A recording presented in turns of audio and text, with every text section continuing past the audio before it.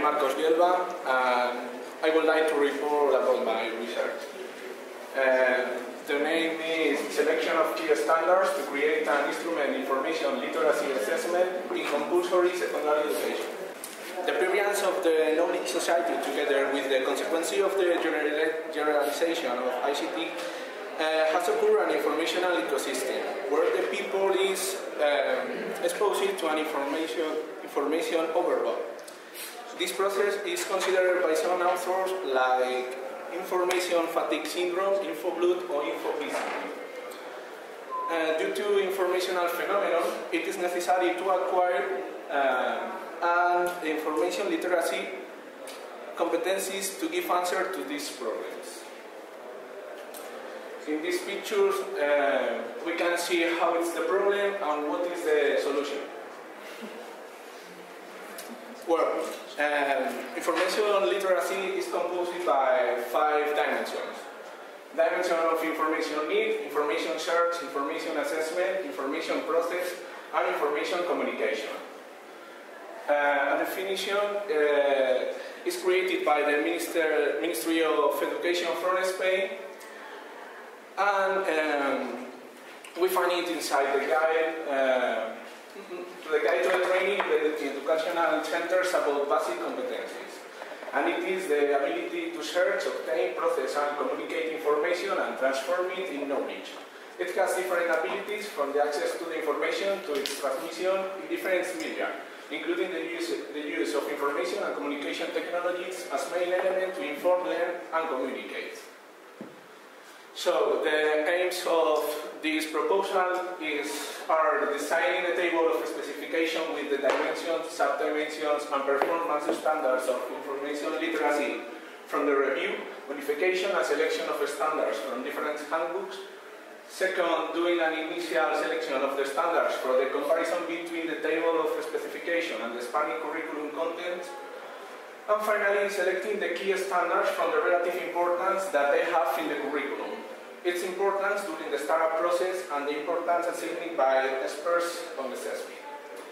Well, regarding the method, the design is a type non-experimental for studies of type descriptive correlational with a methodology ex post facto, and the sample is formed by 14 experts in information literacy who belong to different branches of knowledge. About the variables and instruments, we use to collect the data a questionnaire carried out with Google Drive, and they contain 42 initial standards selected from the review of handbooks and adapted to the level of secondary education in Spain. It is a Likert type from 1 to 10. Well, we have five phases. Phase 1 is the review of the different handbooks about information literacy. This is the handbooks. The phase 2, we compare the table of specification and the Spanish curriculum in secondary education. And it's obtaining a first score about the importance of each standard depending on the specific weighting that each of them has in the curriculum. In phase 3, we create a flowchart in order to represent the main nodes and their relation. Through this process, it is obtaining a second score about the importance of each learning result. 1 point if the node sent a link, and 2 points if the node received a link. The phase 4, it's the last phase, is to do an evaluation of the standards by experts on that topic. And through this way, the experts value from 1 to 10 the importance of each standard, which are related with the information literacy in secondary education. Finally, it pays for the calculation of percentiles by standardized score, becoming set scores, and doing the weighted summation of these.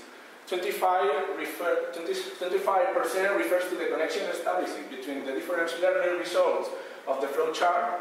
25% refers to the comparison of the specification table and the curriculum in secondary education, and 15% is extracted from the evaluation made by experts. Well, regarding the data analysis, in all phases, descriptive technique, we use descriptive techniques such as the analysis of frequency tables and calculating the average, deviation, and coefficient of variation. The selection of the final standard is proceeded from the calculation of percentiles from the weighted score of the three variables.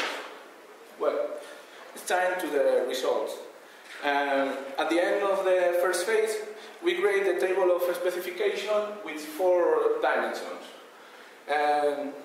Search, assessment, process, and communicate information. We remove the dimension of information need because we consider it as a constant dimension during the whole process.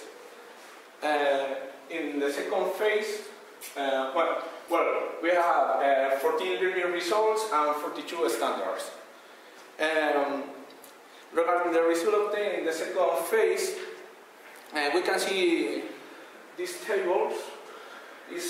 There are the descriptor of Ministry of Education, the standards of the table of specification, and the dimensions. The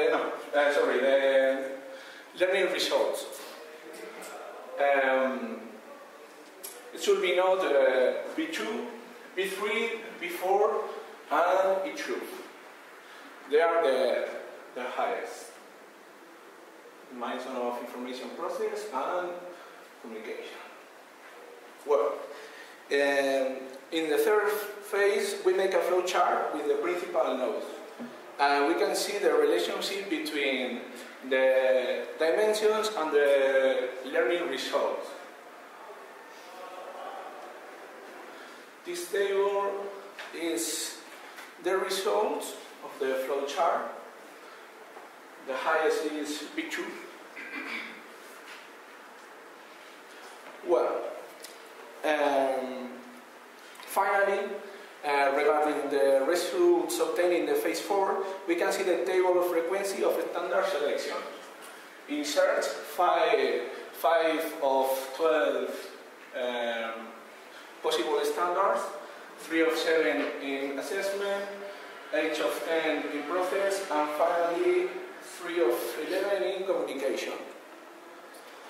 If we transfer the results in set scores, we obtain this table about the average of standardized dimensions. And the dimension of information process is the most important, with an average of 0.2. Conclusions. In each handbook, use its own criteria. Therefore, there are some differences between them. Different dimensions, handbook based on cognitive skills, handbook based on practice. Secondly, in the phase 4, in the phase 2 and 3, the information search dimension is the most valuable. However, in the phase 4, the data obtained by experts on valuation, the information process dimensions is the most valuable.